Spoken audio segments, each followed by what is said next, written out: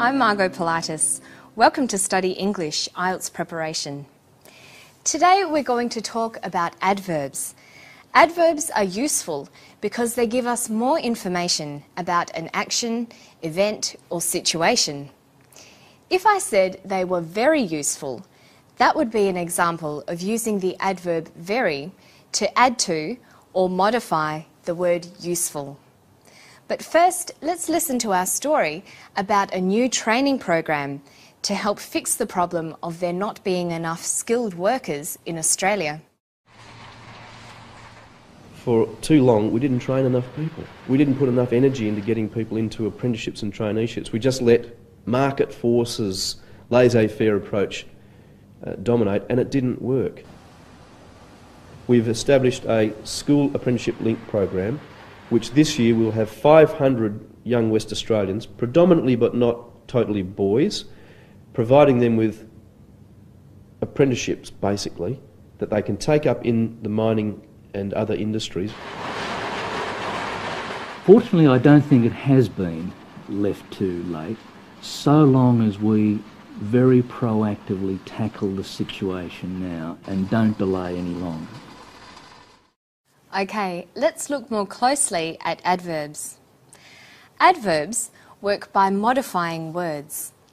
Adverbs modify verbs, adjectives, other adverbs, or preposition phrases. Using adverbs correctly will improve your communication skills. They answer such questions as how often, when, where, and why. Because they have different functions, it's useful to describe adverbs according to categories. Here are some of the categories that adverbs can be divided into. Adverbs of frequency: occasionally, usually, frequently, often. Adverbs of place: somewhere, here, outside. Adverbs of manner: quickly, carefully, suddenly. Adverbs of degree: really, fairly, very, rather, extremely. And finally, focusing adverbs: specifically, only, particularly. Did you notice that most of these adverbs end in the suffix ly? Many adverbs are formed by adding ly to an adjective. For example, frequent plus ly, frequently. Careful plus ly, carefully. Quick plus ly, quickly. Real plus ly, really. Let's listen to Alan Carpenter, a state government minister, talking about an apprenticeship program. He uses a number of ly adverbs. Can you identify the category they belong to? We've established a school apprenticeship link program, which this year will have 500 young West Australians, predominantly but not totally boys, providing them with apprenticeships, basically, that they can take up in the mining and other industries. Alan uses the adverbs predominantly and totally. These are degree expressions. They're adverbs of degree. Adverbs of degree can answer questions such as to what extent or to what degree. They also function as modifiers of adjectives and adverbs. Look at this sentence. They will provide 500 young people, predominantly but not totally boys, with apprenticeships. Predominantly but not totally. They answer the question, to what extent will the apprenticeships be offered to boys? Predominantly but not totally. Let's listen to Dave Smith, head of the National Skills Shortages Task Force, talking about recruitments. He also uses a number of adverbs. Can you identify their category? Fortunately, I don't think it has been left too late, so long as we very proactively tackle the situation now and don't delay any longer. He says, so long as we very proactively tackle the situation. Proactively is an adverb of manner, which expresses how something happens or how something is done. In the sentence, we must very proactively tackle the situation. Proactively modifies the verb tackle, saying how the situation should be tackled. Next to proactively, we have another adverb, very. We saw this category of adverb earlier. It is an adverb of degree. Some adverbs of degree, however, can be further divided into intensifiers and downtoners. Adverbs that are intensifiers make adjectives stronger, and downtoners make adjectives weaker. In the sentence, we must very proactively tackle the situation. The manner in which the situation is tackled is made stronger by adding the intensifier very. How proactively? Very proactively. Fortunately, I don't think it has been left too late, so long as we very proactively tackle the situation now and don't delay any longer. He also says, fortunately, I don't think it's been left too late. Fortunately is an adverb in another category. We call it an attitude marker. The adverb fortunately expresses a viewpoint on a situation and usually refers to the whole clause. Examples of other attitude markers include hopefully, surprisingly, apparently, and happily. Okay, now let's consider how many words and phrases used in English are borrowed from other languages. Some are pronounced as if they were English. For example, questionnaire and restaurant are from French, but pronounced in an English way. However, other words reflect the spelling and pronunciation of the original language, like détente and ballet. English borrows words easily. These words fill gaps in our language. Most of the vocabulary in English for ballet, for example, derives from French. Let's listen to Alan Carpenter talking. Can you identify the foreign word and the language from which it was borrowed? We didn't put enough energy into getting people into apprenticeships and traineeships. We just let market forces, laissez-faire approach dominate, and it didn't work. He uses the phrase laissez-faire. Laissez-faire is a borrowing from French. It closely reflects the pronunciation of the original language and the original spelling. Do you know the meaning of the phrase?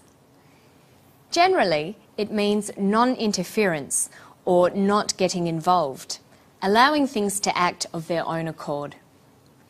Here are some other French words that are commonly used in English. Au fait, faux pas, Grand Prix, encore, and entourage. And you can look them up in the dictionary. Okay, so today we've looked at adverbs and then talked about words borrowed from other languages into English. To find more on today's story and lots of other help and information, you can go to our website at abcasiapacific.com/study English. I'll see you next time for more. Bye-bye.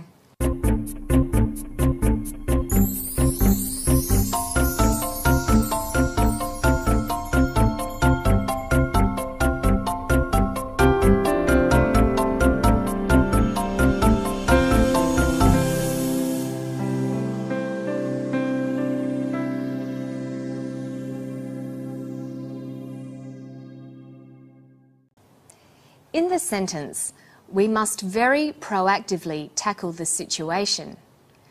Proactively modifies the verb tackle, saying how the situation should be tackled. Next to proactively, we have another adverb, very. We saw this category of adverb earlier. It is an adverb of degree. Some adverbs of degree, however, can be further divided into intensifiers and downtoners. Adverbs that are intensifiers make adjectives stronger, and downtoners make adjectives weaker. In the sentence, we must very proactively tackle the situation. The manner in which the situation is tackled is made stronger by adding the intensifier very. How proactively? Very proactively. Fortunately, I don't think it has been left too late, so long as we very proactively tackle the situation now and don't delay any longer.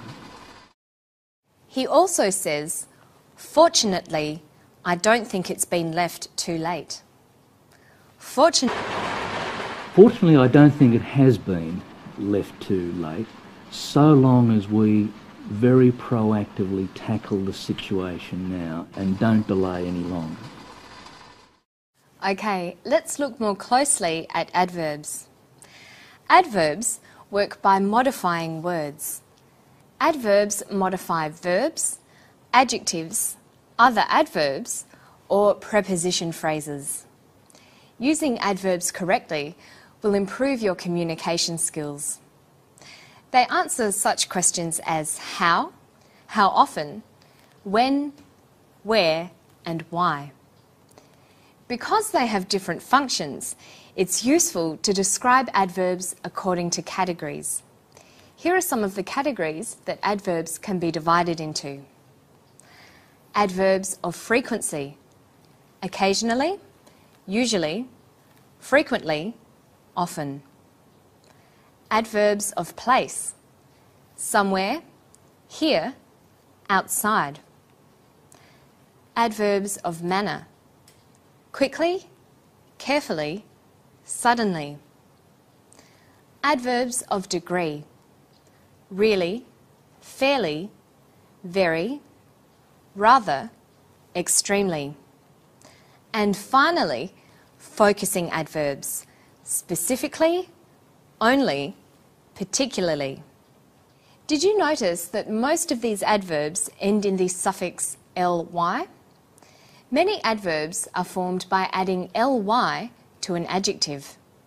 For example, frequent plus ly, frequently. Careful plus ly, carefully. Quick plus ly, quickly. Real plus ly, really. Let's listen to Alan Carpenter, a state government minister, talking about an apprenticeship program. He uses a number of ly adverbs. Can you identify the category they belong to? We've established a school apprenticeship link program, which this year will have 500 young West Australians, predominantly but not totally boys, providing them with apprenticeships, basically, that they can take up in the mining and other industries. Alan uses the adverbs predominantly and totally. These are degree expressions. They're adverbs of degree. Adverbs of degree can answer questions such as to what extent or to what degree. They also function as modifiers of adjectives and adverbs. Look at this sentence. They will provide 500 young people, predominantly but not totally boys, with apprenticeships. Predominantly but not totally. They answer the question, to what extent will the apprenticeships be offered to boys? Predominantly but not totally.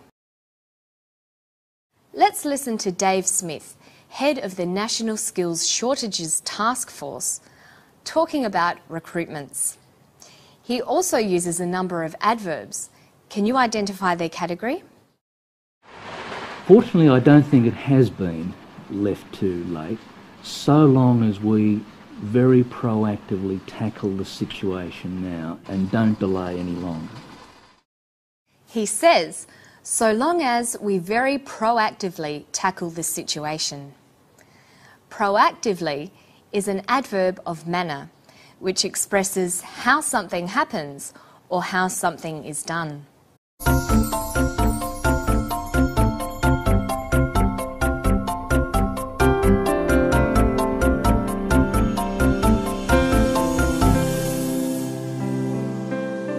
Hello, I'm Margot Politis. Welcome to Study English IELTS Preparation. Today we're going to talk about adverbs. Adverbs are useful because they give us more information about an action, event or situation. If I said they were very useful, that would be an example of using the adverb very to add to or modify the word useful. But first, let's listen to our story about a new training program to help fix the problem of there not being enough skilled workers in Australia. For too long, we didn't train enough people. We didn't put enough energy into getting people into apprenticeships and traineeships. We just let market forces, laissez-faire approach dominate, and it didn't work. We've established a school apprenticeship link program, which this year will have 500 young West Australians, predominantly but not totally boys, providing them with apprenticeships, basically, that they can take up in the mining and other industries